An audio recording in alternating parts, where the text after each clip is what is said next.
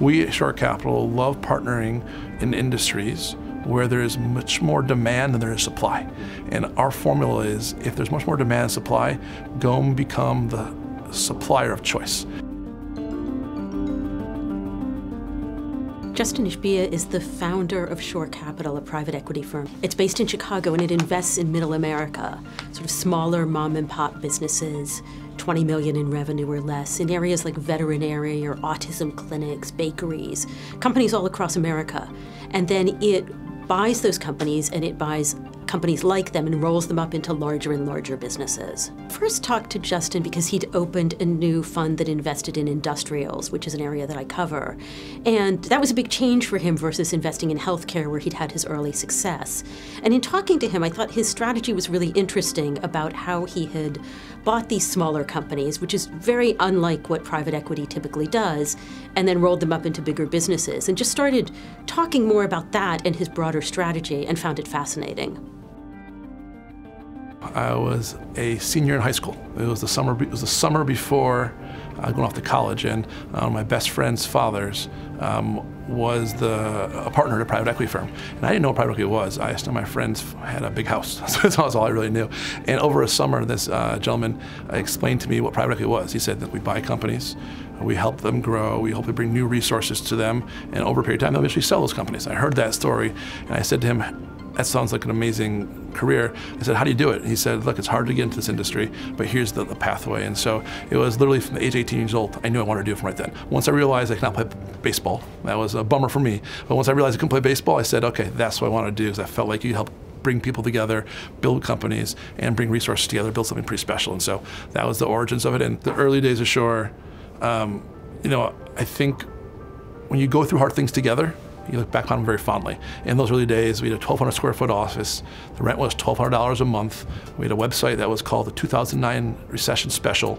But I look back on those days, I long for them. You know, I miss those days when it was 4 guys in a relative sweatbox. I was 31, my partners were 29, 28, and 27. We were kids, and we would tell people where to go build this, and we wanted to buy this. And they said, where's your money?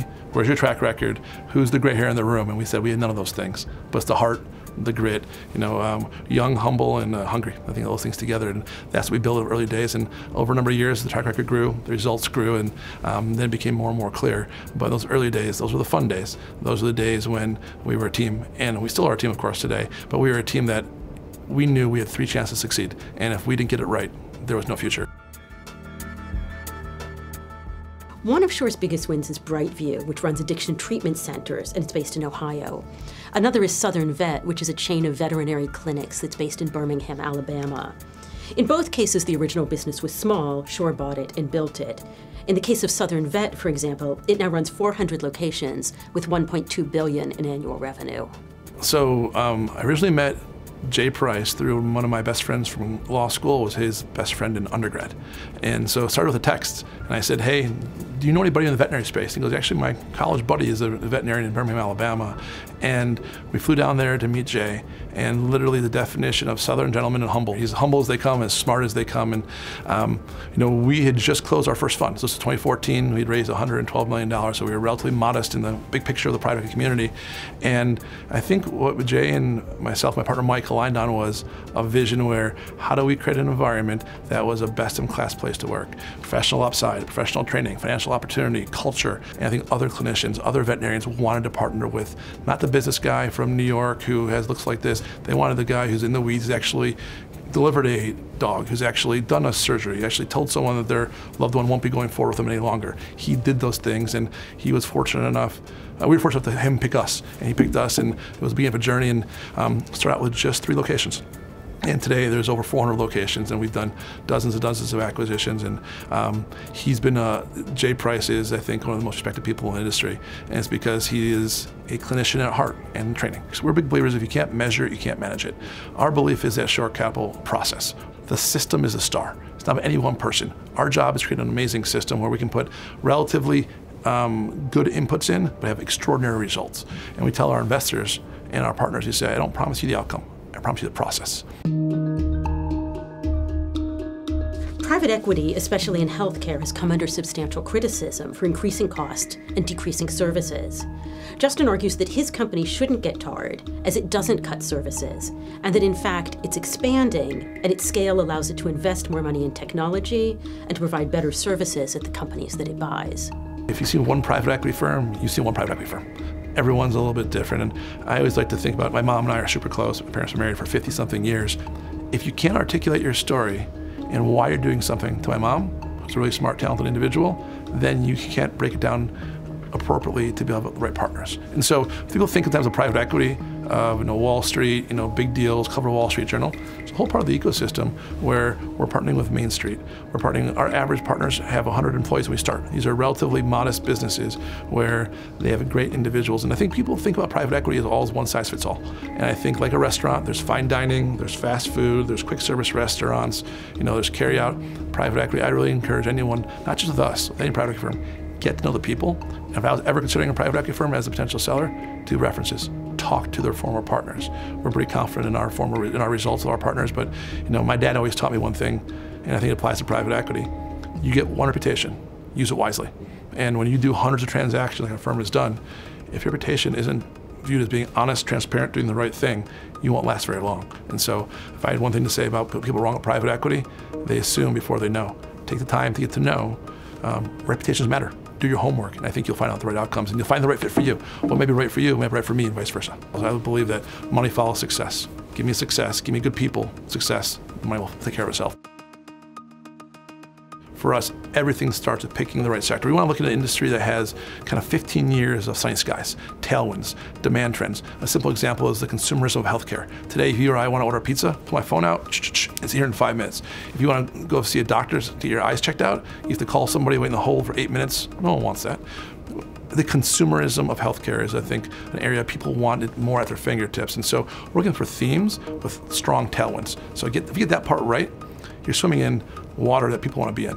And then from there, our primary job is finding the best-in-class individuals to partner with. Justin and his brother Matt are very close, and they're also very competitive with each other. While Justin didn't want to work at UWM with Matt, the two, along with their dad, bought a majority stake in the Suns last February. With basketball, Matt owns the larger stake, so he calls the shots. In soccer, where they own a minority stake in Nashville SC, it's Justin's decision. And Justin hopes that that will be the case in baseball. Matt and I, the first time we worked together formally, has been with the Suns. And that's a relatively newer thing from us. We are very, very different. He has some amazing qualities that I don't have. I've learned a bunch. Matt is a lot more, I would say, quick to act and decisive in a very positive way. I mean, more calculated in some respects. But in between, I would say this, when we disagree upon something, the midpoint usually is the right outcome. And so I think I can hear I can be in a room in a business conversation and context, and a topic comes up, and I can hear it back in my mind saying, I think Matt would think about it this way. And so I'm not saying I always do what he does, but I think he's a different perspective. He is one of the best I've ever seen on culture, right? He played basketball for Coach Tom Izzo. He won a national championship in college playing college basketball. He's leading a business. He runs it like a team, not a family. Those are different things. I think a family, you can't fire your brother. You can't fire your mom. And a team though, the best teams want accountability across the board, and I think he's created a culture of accountability. And so I think he's created a culture of accountability, and I think him and I together have different angles and perspectives. I think together, though, I think we're a pretty strong team.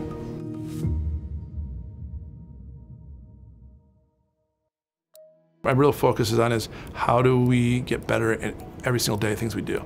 A buddy of mine here, we're in a small group, we talk about things all the time, and the word that I think about is win. And one measurement of winning is financial money, but winning is impact on people.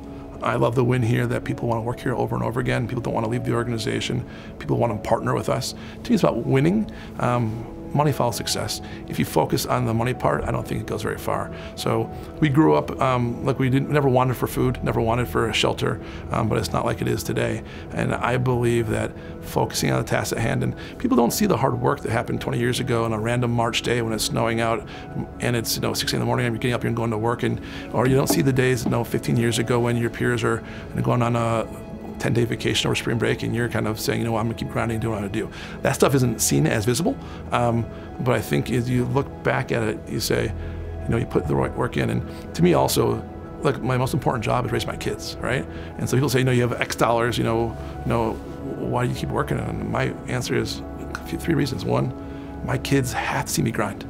I believe that kids do as you do, not as you say. So they're gonna see dad, even though I always have enough money to put food on the table, they're gonna see dad get up every day, put on a jacket on, hustle, be stressed about something, because I believe for them to be able to be the great part of our society, they see dad work. Number two, I love what I do. I wake up in the morning, I'm the richest man in the world, not because of dollars, because I don't work a day in my life. I love what I do. And number three, and one thing most important, the guys here and the gals here, they took a chance on me when it wasn't clear if we were successful. We didn't have a lot of money. I remember we got our very first, $10 million sale. They took a chance. And I get great joy of when we do something well here and good financial outcomes occur, seeing them buy their first house or buy their first something, whatever it may be, or be able to do things they never thought they were able to do in their own lifetime. Those three things, the team, the love for the game, and also the kids. The kids gotta see you grind. Those things get me out of bed every day, and that's what I focus on.